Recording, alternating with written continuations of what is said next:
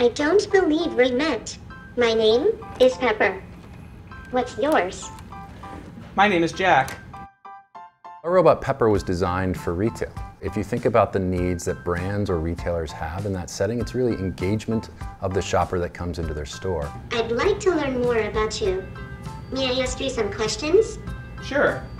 Great. And so now we're adding on to that platform with the ability to speak to the technology and for the technology to know you through facial recognition. Okay, Jack. Let me add a face to that name. When you're ready for a photo, look me in the eyes and say cheese. How well I know you is how much better I can make that experience.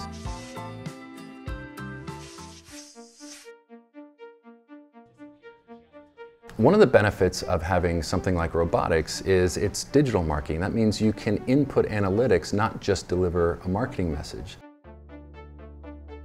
It actually delivers analytics on the backside. How many people stopped? How long did they get the marketing message for? Which marketing message was better?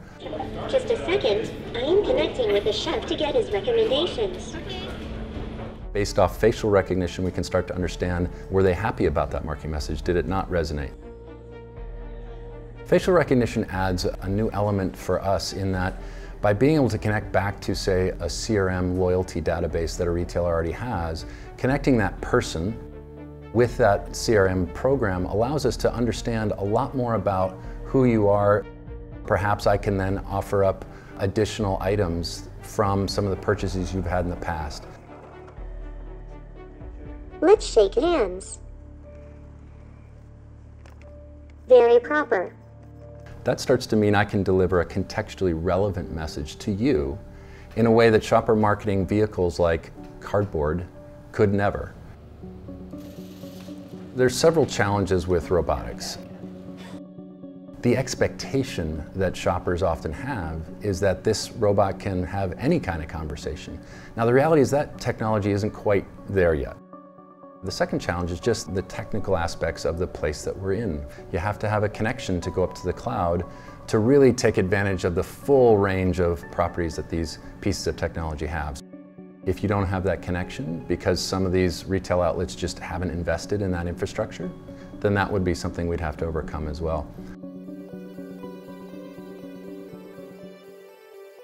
The US retail landscape is a $5 trillion business. If you figure that 10 to 12% of that is e-commerce, that means the rest of it is a brick and mortar setting. $225 billion are spent in the United States alone on what we would generally call shopper marketing or shopper outreach. A lot of it is just marketing messages that are designed for you as a shopper, but are not very specific to you. With Pepper, you actually have a lot more opportunity because it's not a static thing. It's a dynamic piece of technology, meaning it sees you and can call you over. Now I'll recognize your shining face every time you come back. Look, this is Hugh.